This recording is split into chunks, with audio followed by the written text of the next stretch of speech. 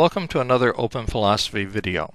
In this video we begin our consideration of the topic of mind, starting with the hard problem.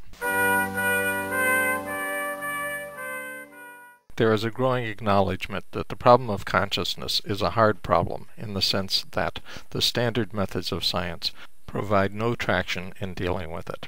Thus, the range of application of scientific laws may be limited when it comes to the mind. Why might this be so? The answer becomes pretty obvious when we reflect upon it. As we have seen in previous videos, knowledge results from an interaction between knowing subjects and a known object. In doing natural science, we don't care about the knowing subjects, we care about the objects in nature. As a result, we fix on them and abstract away both the experiential interactions and the knowing subjects. As a result, we have objective, observer-independent data on the objects of our interest, namely the objects in nature. However, when we turn to the mind, which is the core of human subjectivity, we have no data, because our method has been specifically designed to filter out subjective data. In other words, because the scientific method has been designed to be objective, which is a good thing in dealing with the objects of nature, it filters out data on subjectivity, which is the very thing that we are trying to study when we are considering the mind. That is why consciousness is a hard problem for the current scientific method. Cognitive science is the only science I know where the fundamental model is inadequate to half the data. Why? Because while cognitive science has a good and improving model of brain function and neural data processing, it has no model whatsoever for our awareness of the data the brain does process.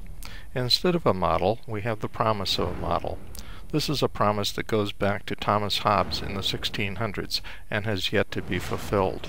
It is the promise that sometime in the future, or perhaps in the end times of the naturalist faith, science will develop a model where brain function results in awareness. Yet, as David Chalmers has pointed out, not only is there no model, there is no progress toward a model.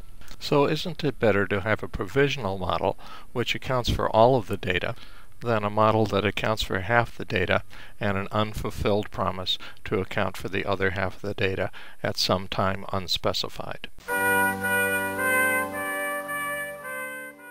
What would such a model look like? Daniel Dennett, a leading naturalist philosopher of mind, tells us in his deceptively entitled book, Consciousness Explained.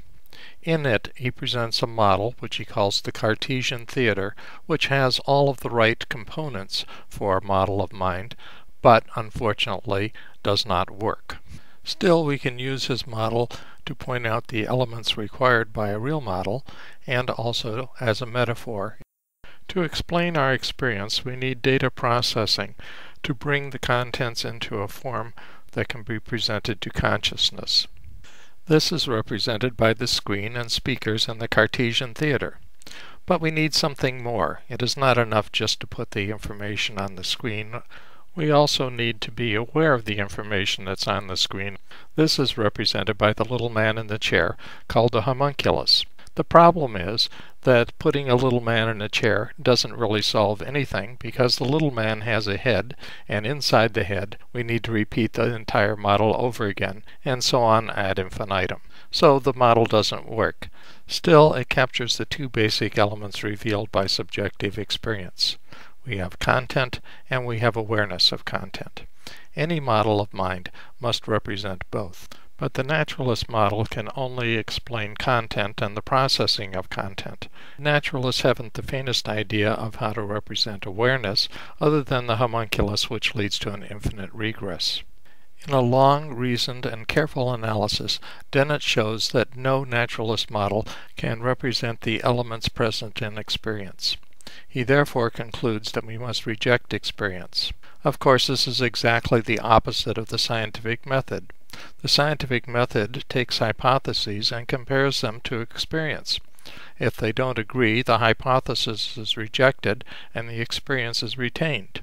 Dennett's hypothesis is naturalism, which used to be called materialism, and he values it above any data. He would rather hold on to naturalism than respect the data of experience. As a scientist, I've been trained to value data above theory. And so, if the data does not agree with naturalism, we have no choice but to consider naturalism falsified and reject it. That does not mean that I reject the findings of neuroscience. On the contrary, I value them. Rather, after a careful consideration of Dennett's analysis, I have come to the conclusion that naturalism is unable to model human experience. In addition to the findings of neuroscience, our model needs additional elements to account for awareness and intentionality. This leads to a two-subsystem theory of mind. In order to account for the two elements of thought, we need a data processing subsystem, which is the brain, and an intentional subsystem, which is responsible for awareness and committed intentionality. Neurophysiology, and to some extent artificial intelligence, use objective methods to study our data processing subsystem. Introspection, on the other hand, uses a subjective method to study our intentional subsystem. Only by considering both kinds of data is there any possibility of an adequate model of mind.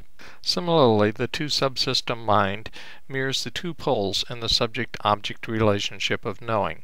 The objective contents we know are encoded in the brain, while the intentional subsystem is at the core of our subjectivity. We have a mind in which neurons and astrocytes process data, and in which our intentional subsystem is aware of a subset of the processed contents. Why is it only aware of a subset? I do not know, but it is an empirical fact that we are not aware of most of the processing the brain does. Here we need a bridging hypothesis, which neuroscience is slowly building. The function of the bridging hypothesis is to specify what kind of neural processing makes contents available to awareness. One possibility, which has been falsified, is the shared workspace hypothesis, the idea that there is one place in the brain where all the data comes together, like Dennett's Cartesian theater.